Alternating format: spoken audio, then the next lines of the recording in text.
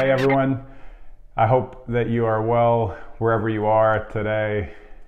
For those that I haven't had a chance to meet before, my name's Graham. I'm one of the pastors on staff at theHeart, and I have the privilege of helping to guide us through these next couple of weeks of study sessions for our spiritual formation groups. It's been so good to hear stories from Josh and from other people as well, just about how God is at work within our spiritual formation groups, even in the midst of these really weird, crazy, challenging times. And so it's really a blessing to be with you guys and to be a part of this. We are going to pivot a little bit from talking more in depth about our values, as you've been doing over the last few weeks, and pivot to continuing the conversation about matters of racial injustice and racial reconciliation within the church and in the world at large. And we really felt like this was an important and appropriate topic to keep discussing in this space. And the reason for that is that we really want to be committed to this conversation over the long haul. We recognize that it hasn't always been at the forefront in the way that it needs to be. And we don't want to just react to whatever cultural moment or movement is happening, although those things are important, they really are. But we want to be committed to this conversation, like I said, over the long haul, whether that is teachings on a Sunday morning as appropriate, whether it's in group conversation like this or one-on-one. It should influence the way that we serve in the community. And so by no means will we be able to get at the entirety of the issues involved in this conversation over the next 2 weeks, but we hope that it serves as a bit of a stepping stone, another stepping stone on the path forward. So what we're going to do is watch some video content together, hear from some different perspectives. I'm going to pose some questions for us that hopefully will be helpful and beneficial and lead to some fruitful conversation. And the first video that we're going to watch together today is by a guy named Jemar Tisby. And Jemar is one of the leading voices right now in the church, in this whole realm.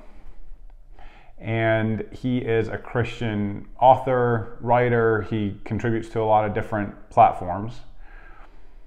He's also a historian, or an historian. Is that right? I always get that wrong, but he's one of those. And he wrote a book called The Color of Compromise, and it's about a history of the American church and ways that it has at times been complicit in matters of racial injustice. It's a really good resource. I recommend checking it out. But the video of his that we're going to watch is put out by the Gospel Coalition, and it's not an endorsement of the Gospel Coalition and everything that they've ever done. It's not an endorsement of Jemar Tisby, but it is an attempt, like I said, to listen to some different perspectives. And in this video, he answers 2 questions.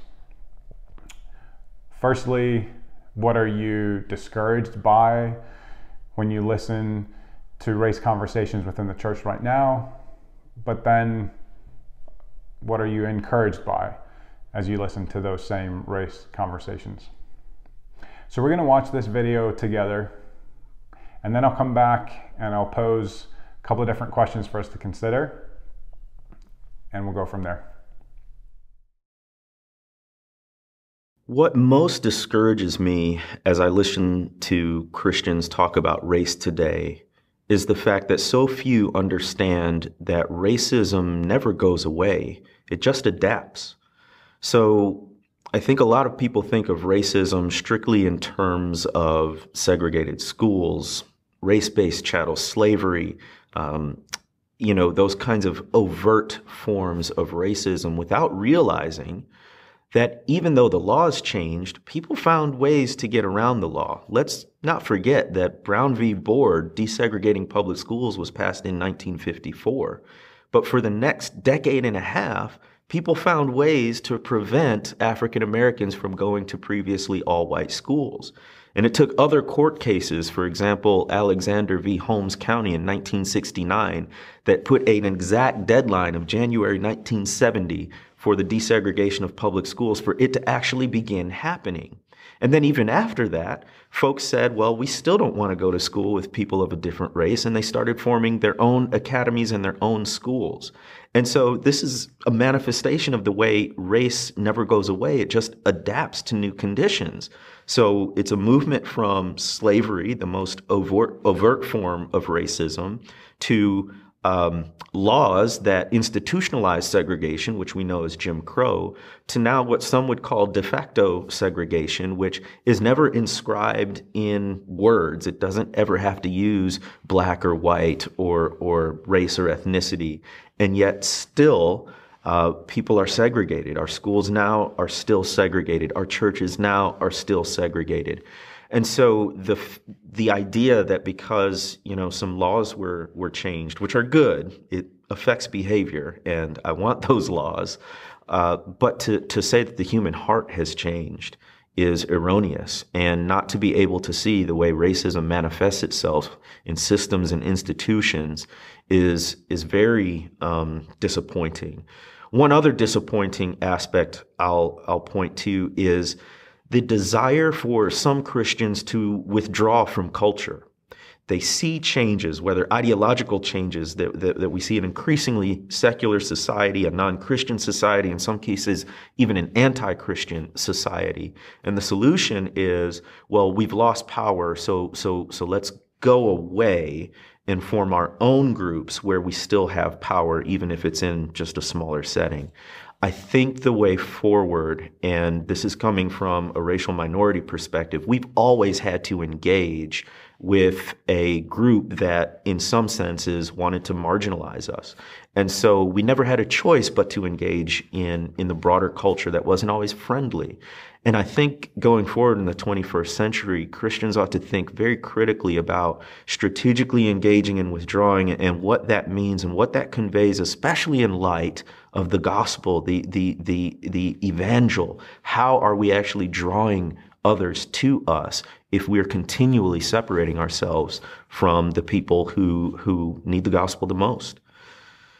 As far as what encourages me about Christians and the conversation about race, I think I'm increasingly understanding that there doesn't need to be a lot of people to make a difference.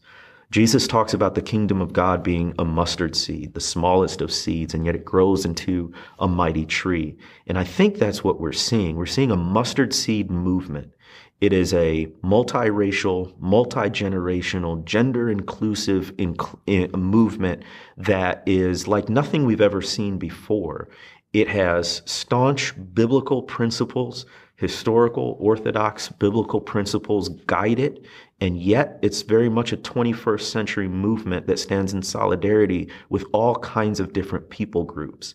I think it's minority-led. I think women have a strong voice in this movement.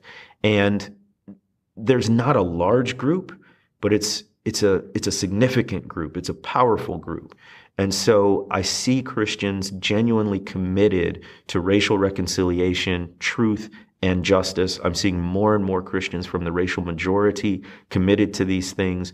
And so it doesn't take a lot of us, but it's happening. And I urge others to join the movement of God's Spirit in our day.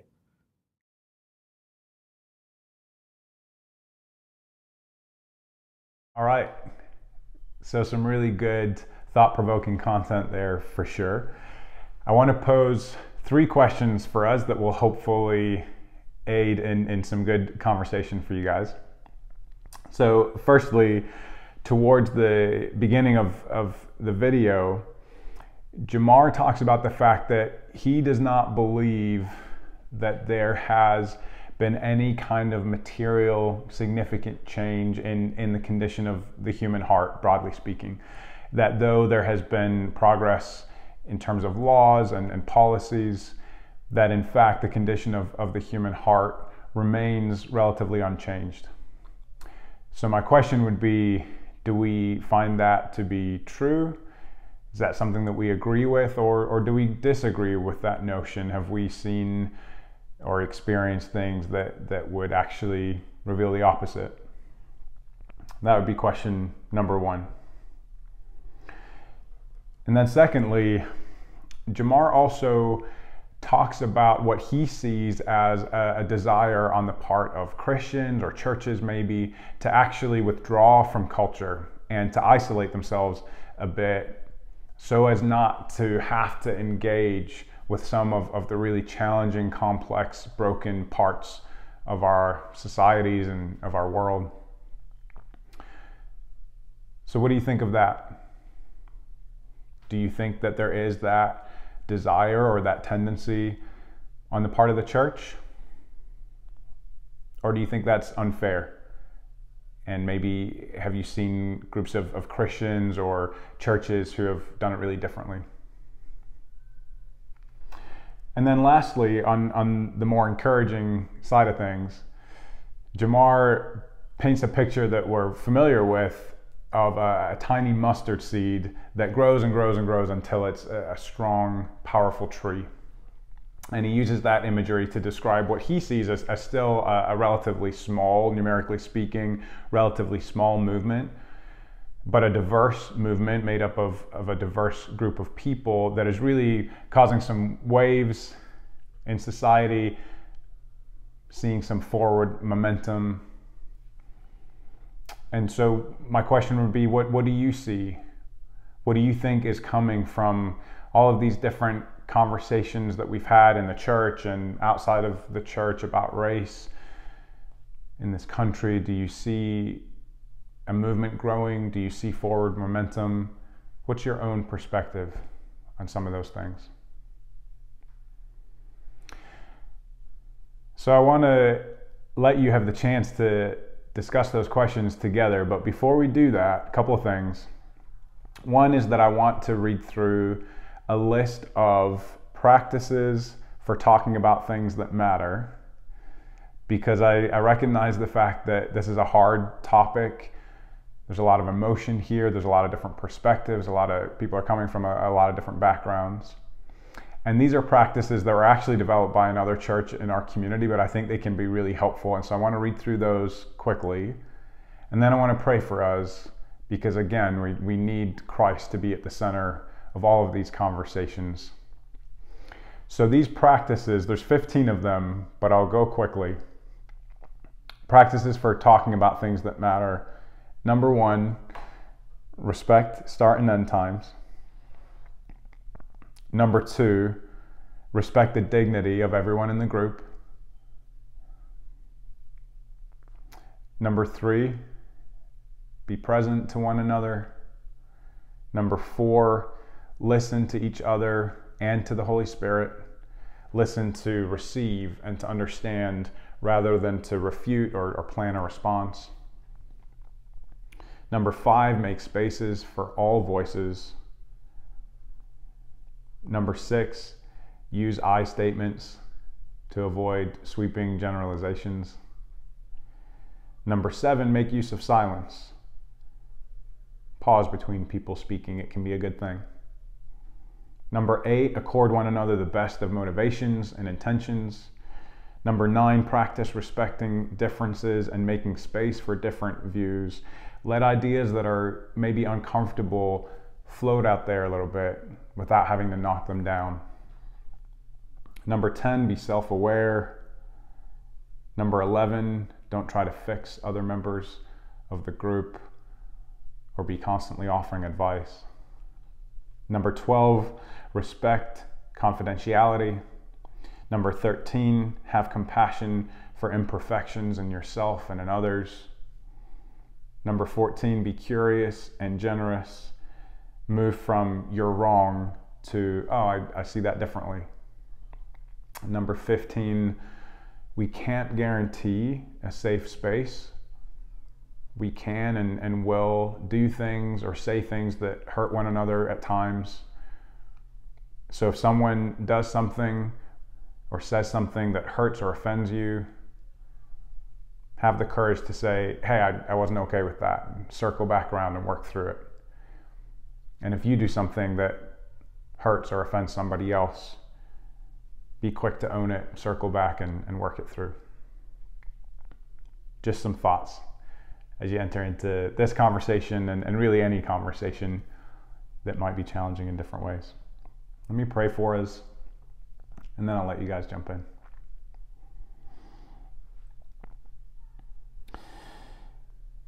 God, this stuff matters. I believe it matters to you, and so it should matter to us. And they're not always easy conversations to have, but they're important. And so we offer these different spaces to you, this time to you. Would you be present in our very midst, in these groups as we talk about these things together and learn from one another? God, would you help us to be honoring to each other and honoring to you? Most of all, God, we just ask for your help in figuring out a way forward so that we as your people can be reconciled to one another across gender and race and ethnicity, church background, whatever it might be. Father, we want to live well with one another, live in unity. So would these conversations help move us towards that end, I pray. In Christ's name, amen. Thanks, guys.